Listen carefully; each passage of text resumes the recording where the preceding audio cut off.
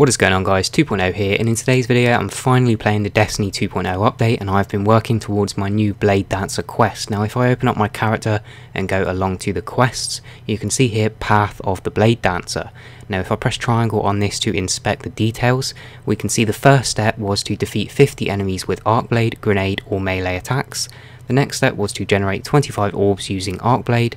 After that we had to fully upgrade the Bladedancer subclass, which I imagine most of you have already done, likewise I had as well. And the final one, which is probably most difficult, but I ended up finding a pretty easy way to do it, and that was to run the heroic strike, which as I recall this is omnigul, so it actually made it pretty easy when I did it that way. It was to complete a strike using the arc blade to kill at least 3 mages and 15 enemies at least in total. Now your progress does reset each strike if you don't complete one of them. So say you kill 3 mages but you only kill 14 enemies, you're going to lose those 3 mages. You have to do it all in one strike, which makes it a little bit difficult, but like I say, run the heroic strike and makes things a lot easier. But the last thing we need to do is talk to Cade, I believe you'd say that. If that's not how you say that, I apologise, but here he is in the Hall of Guardians with the Vanguard.